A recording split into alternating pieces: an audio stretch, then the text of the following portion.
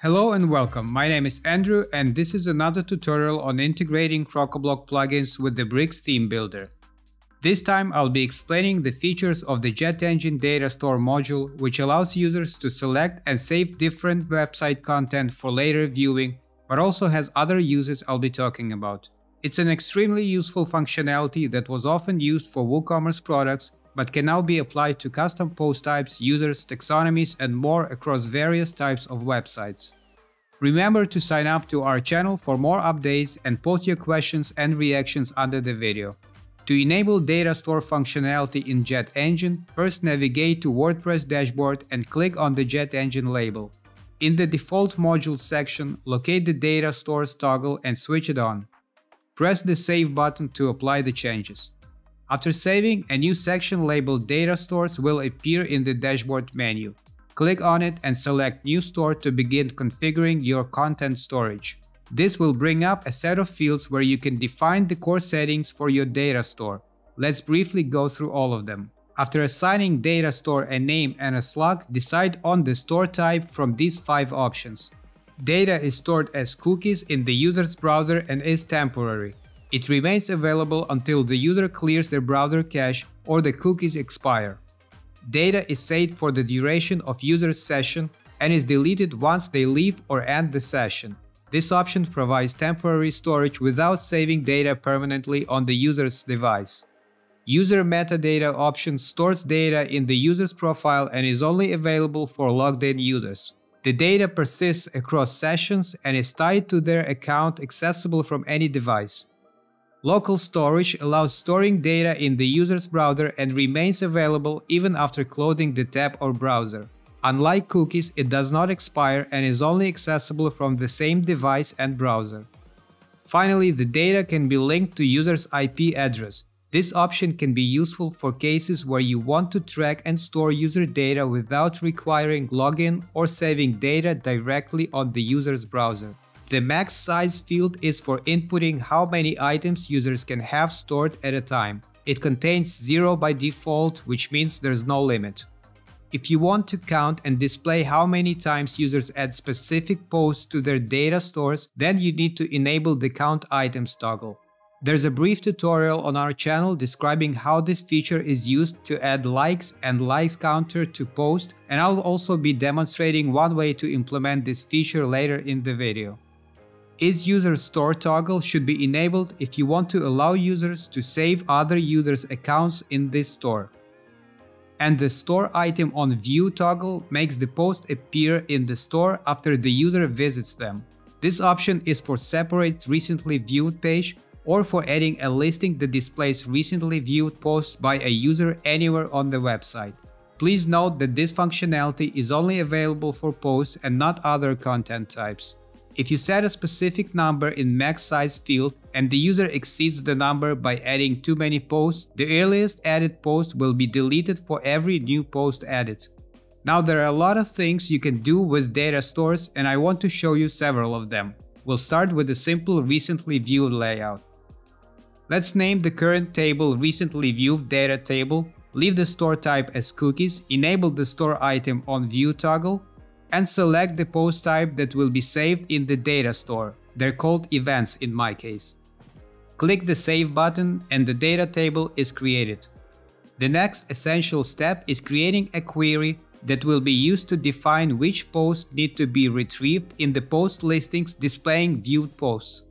For this, in the JetEngine Query Builder, click Add New, create a name for the query to easily identify it later, and leave the query type as Post Query. Scroll down and select Post and Page Settings section. This is where we specify which posts qualify to be seen in the layouts with the custom query. So click the Dynamic Text button next to the Post In top field, choose the Get Store option, select the data store for the viewed post, and hit Apply. Now the custom query is ready, so click the Add Query or Update Query button on the right. Now we'll go to the page that contains a listing grid with event post listings and modify it with the help of bricks. Here, the listing grid embedded in a container displays previously created listings with dynamic information from the event post data, using a dynamic image for featured image and dynamic field elements for event title and date. For this quick demonstration, I'm simply going to duplicate the container with the listings. I will also add a heading to clarify that the following are recently viewed posts.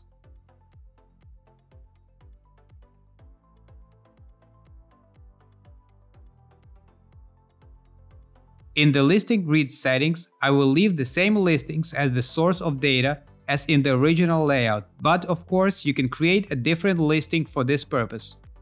I'll change the number of columns to 3, modify the message that will appear when there are no viewed posts to display, and enable the slider layout, as is often used for viewed content. Finally, to make it all work, we have to enable the use of a custom query and select the query we created a few minutes ago. Save the changes to the page and view the results on the front end. Right now there are no posts displayed after the viewed events title. After the posts are viewed, let's reload the page and voila, the posts appear in the recently viewed section. The next data store use case requires creating a button that allows users to manually select content to be saved for later on a separate page. First, let me create a new data store. I'll call it Data Store 1 and keep all the default settings. Next, I will create Custom Query 1, where I specify Data Store 1 to indicate that content sent to this store should be displayed wherever I choose to use listings with this particular query.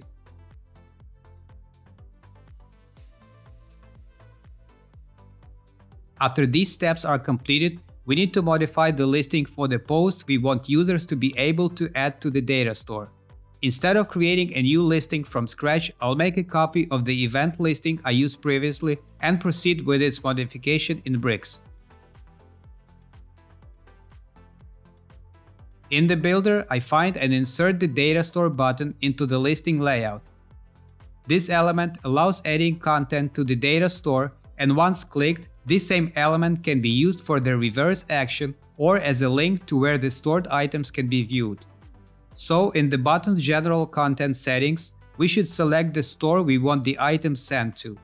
Then we can modify the button label. I'm going to type Add to Favorites here and add icon to the label too.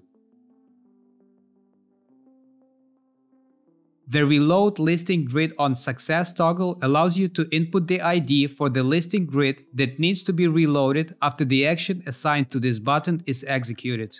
For now, let's input an easy-to-remember letter sequence and I'll show you where to use it later. The next set of settings defines what happens to the button after we add the post to the store. The first two options are to transform it into a button that removes the item from the store, or to switch its status by integrating a static link or a link contained within any dynamic data on the site. For both of these options, we can change the label and icon to make it easy for users to understand what happens after the button is clicked. The third transformation option for the button is to hide it. I want to choose the Switch Button Status option here and link it to the place where the posts in the store are displayed. I haven't created that place yet, so I'll have to come back to this listing with a link again. Let's perform the styling to make this element look like an actual button and then save the changes to the listing.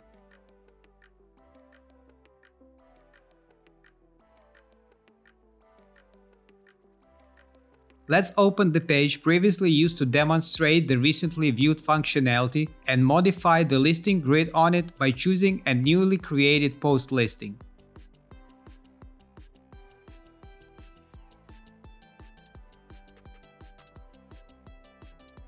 On the front end, we can see listings with the Add to Store buttons, which change their look after we click them and the posts are added to favorites. Now we have to create a place on the website where users can go to see posts they select by clicking the data store buttons under the listings. This can be done by adding a listing grid connected to the specific data store on any existing pages, just like we did in recently viewed presentation, or on a new page, which is what I'm going to do now. But first, let's create a new listing. I'm going to duplicate the events listing I created for users to add posts to their favorites and modify it in bricks.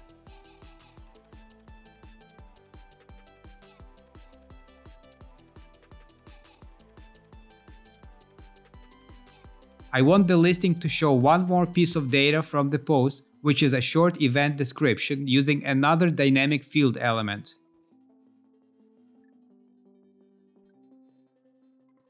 We also have to modify the data store button here because we don't need a button to add to a data store anymore. We only need it to remove from the store. Right now the button adds posts if they're not added yet or transforms to link users to data store location. If I do everything right, we don't need to cancel the first actions functionality because we'll only see the posts in favorites when they're added, so the button will always be in its after added mode. I only have to change the after added to store option to remove from the store button, change its label and make any styling changes if I want to.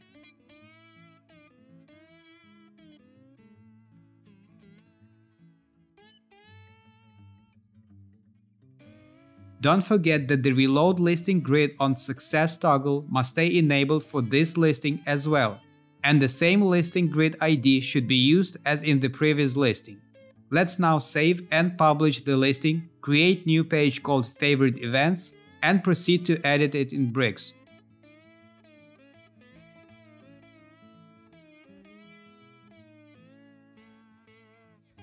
When we are in the bricks editor, let's start off by choosing a typical section and container layout, adding a heading, and inserting a listing grid element. In the element general settings, choose the last listing that we worked on,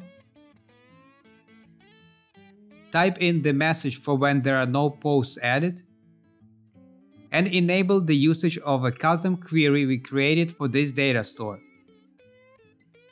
Let's check how it looks on the front end.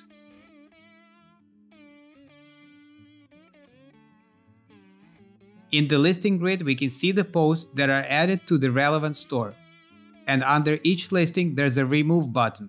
However, as I click on the buttons, the posts are still displayed, this time with an Add to Favorites button, until we manually reload the page. To display posts in the grid dynamically, we need to use the previously created ID for the Reload Listing Grid functionality. Back in the listing editor, go to the listing grid style options and click the CSS drop-down section. Here, insert the ID we used for setting up the listing for the favorite store into the CSS ID field. Save the changes and go to the front end to see how removing the posts works this time. Here the posts disappear from the data store right after we click the remove button, as listing grid reload is executed dynamically.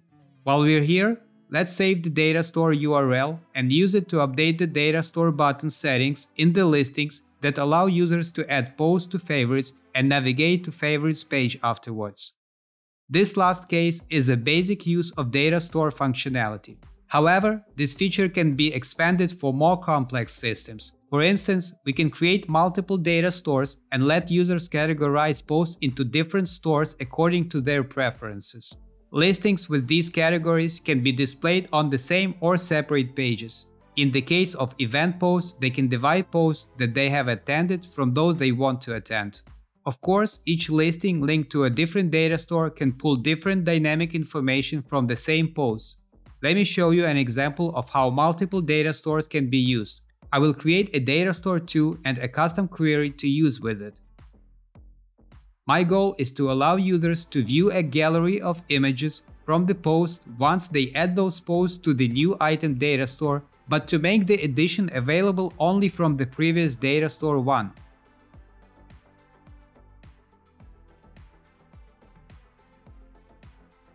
For this, I will create a new post listing that includes a carousel element to pull the images attached to the post in a gallery meta field instead of using the dynamic image element.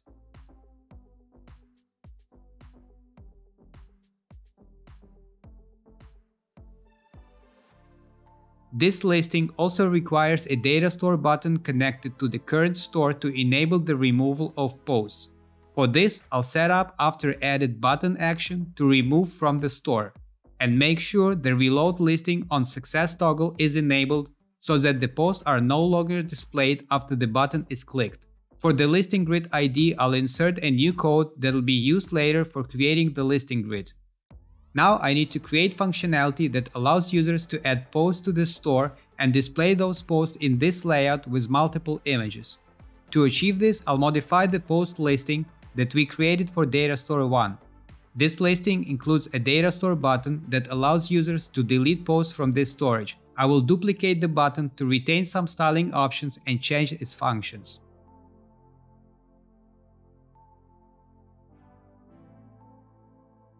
For the initial action that the button executes, I'll change the target store to Data Store 2 and update the label and icon accordingly. Additionally, I will change the After Added to Store action to Hide button. Now I'll insert the new listing grid ID so that the listing with the gallery view, where this ID will also be used, is reloaded immediately upon the addition of the posts. The final step in this part of the tutorial is to create the listing grid. Let's switch to editing the data store page that contains the listing grid displaying posts that user can initially select. Build another container layout with listing grid elements.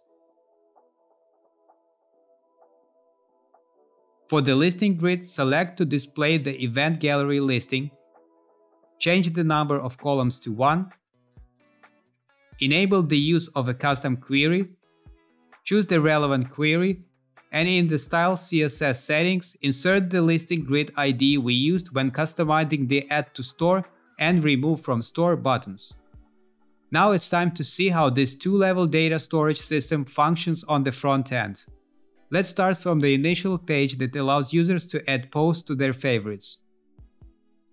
After each post is added to favorites by clicking the button below it, users can navigate to the data store page by clicking the same button, which now changes its appearance and function. Once on the store page, they can either remove posts from here or add them to another data store that appears below, displaying additional images from the post. If users delete posts from this last layout, the buttons in the top listing transform back to their initial mode as well. A two-step organization of posts can be useful in many scenarios, such as when users want to learn more about events and then select specific ones to be displayed on a map or calendar layout to plan their schedule or travel routes. For detailed tutorials on creating dynamic calendar and map listing layouts, check out our previous videos on integrating JetEngine with Bricks. Another use case is creating a lead funnel by restricting the ability to add to certain data stores exclusively to registered users. This approach encourages users to register on your website, especially when it comes to saving content on pages with permanent storage. Let me show you an example of how the data store module can motivate users to sign up. I'll create a post listing design that allows users to share their opinions about events. Instead of just one like button, there will be multiple buttons representing different reactions, similar to those on social media, accompanied by a reaction counter. To implement the 4 reactions functionality, I need to create 4 data stores with the Count Items toggle enabled. It's important to know that this feature will not work if you select local storage as the store type. Since we won't be displaying the posts in listing grids based on user reactions, there's no need to build custom queries. Now let's proceed to building a listing grid that includes the reaction buttons and their respective counts. I'll start with the initial event post listing as a base. For the first reaction, I'll use a data store button connected to the first reaction data store. Its initial function will be to add the post to the data store, while the after added action will be set to remove from the store. I won't be using labels for either action. Instead, I'll employ matching icons. The first will resemble an unchecked button, while the second will appear checked.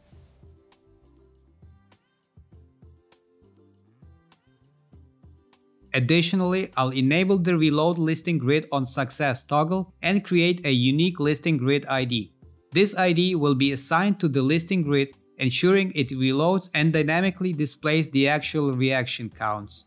To display the number of users who have added a post to a specific data store by clicking on a reaction button, we need to utilize the dynamic text functionality. Start by adding a heading element next to the reaction button. In the field where you would typically type the title text, click on the dynamic button icon. Then scroll down to find the JetEngine store count dynamic tag for the specific store you want to display. Next, I'll make some styling customizations, such as combining the reaction count and button into a single design using a div element and modifying its colors and borders. After that, I'll create 4 copies of this design.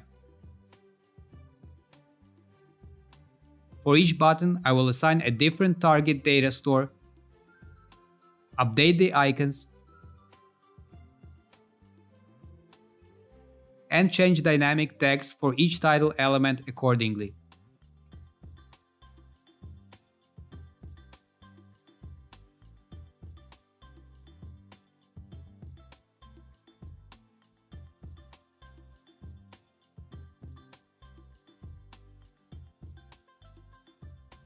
At this point, it's challenging to visualize how our listing will appear on the front end because we only see shortcodes instead of actual reaction counts.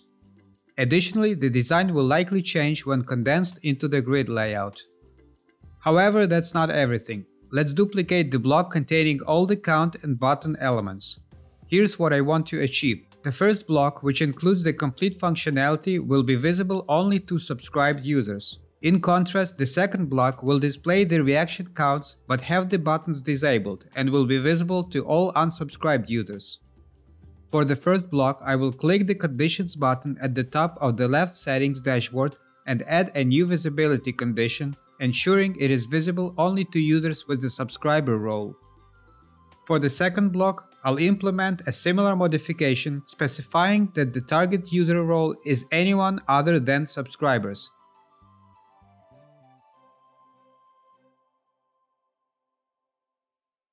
In this case, I will keep the title elements unchanged but replace the data store buttons with icons that cannot trigger any actions.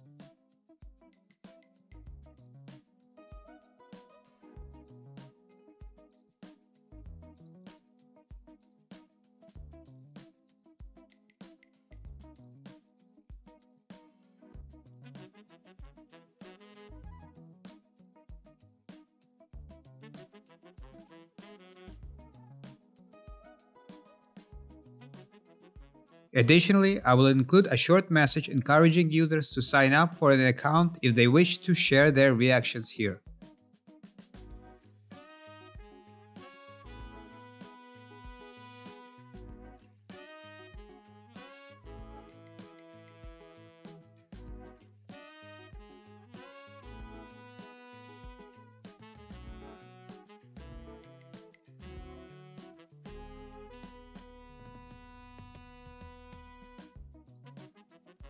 Finally, I will create a new page and add a listing grid element in Bricks to display the reactions listing we just worked on.